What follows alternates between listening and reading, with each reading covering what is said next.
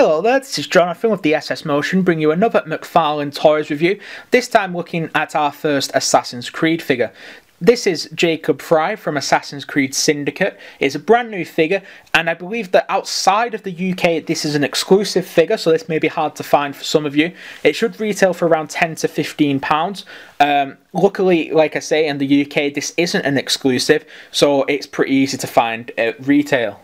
This figure includes several accessories, including a cane sword that can be split in two, a folded down hidden blade that's on the other side of this gauntlet, a extended hidden blade piece that can be swapped out for it, and two revolver pistols.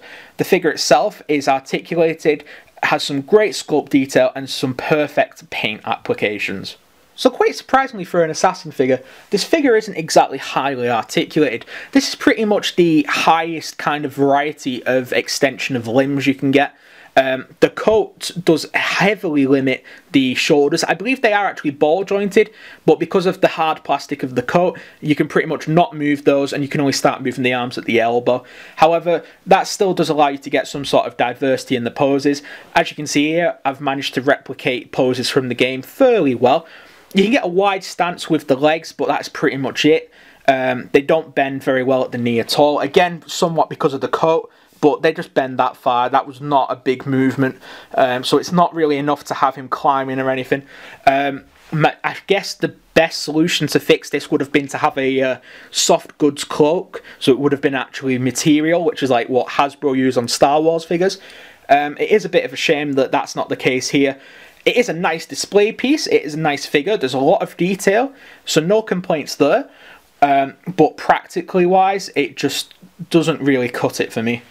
You do, however, get some great details. Underneath the coat, you get a little sculpted sheath for his kukri knife. That knife isn't included, that is a different version of this figure, but they've still included the detail because that is always there on the costume in the game.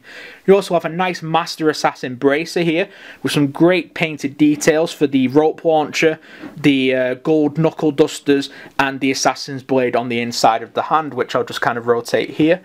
As you can see, it's just sculpted on. That does pull out, and it can be replaced with the extended one here, depending on which weapons you want to use. It would get in the way if this hand is holding anything, which is why I'm not using it right now. But it's a fantastic piece, it does the job perfectly well, and the level of detail in there for the rope launcher and everything is just fantastic. Another great feature as well is that the hood can be removed, like in game, just to reveal his head normally. It does have the mutton chop kind of beard going along this bottom of the side of his head. It is really nicely detailed. I do prefer him with his hood on though. I'm not a fan of this hair sculpt, it does look a bit weird. It's meant to be like just kind of an uncut, rough kind of hair design, but I feel that all assassins should kind of wear their hoods, so the hood pretty much stays on for me. As you can see, some of the sculpt work on this figure is absolutely fantastic. You have the nice sculpted assassin logo on the belt, some nice weathering effects on the red sash and on the belts themselves. Really fantastic pieces, and it just shows what McFarlane can do in terms of sculpt. Now, taking a look at the cane sword here, it's a fantastic piece. It has a nice rippled detailing across the main body of it, and of course the top of it is the vulture piece as well. This can pull out and be the sword bit itself. As you can see, you also get the blade here. It is a bit of a shame that that doesn't either A, fold up, or B, kind of just pull off. So it is always kind of a deployed cane. You can't actually have it as a hidden cane. A little bit of a shame there, I think. Missed opportunity. But I guess because it's so small, maybe they were limited. So it's still a nice piece, and it's probably my favourite piece from this set because it is so unique. We've never really seen a cane sword in Assassin's Creed before, so it's just a nice piece and makes this assassin stand out. You also get two pistols for this figure as well. These can be plugged into the jacket with these little notches here. However, they do kind of stand out as they clip to the outside of the jacket. They aren't hidden like they are in game. A little bit of a shame that that's the case. I did try to fit them inside the jacket, but it just won't really work.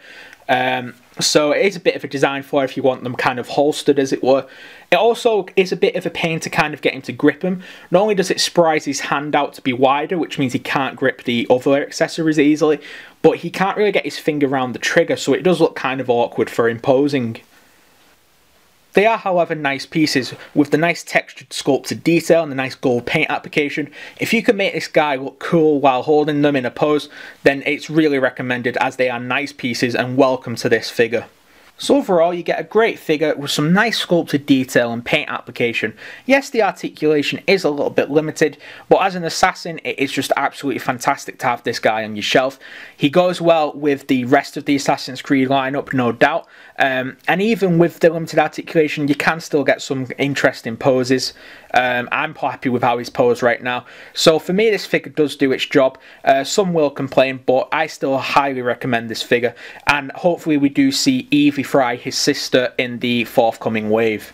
So that's it for this review. We will be looking at more Halo, Assassin's Creed and Call of Duty sets in the coming weeks. So don't forget to like, favourite and subscribe. And we'll see you in the next video. Bye!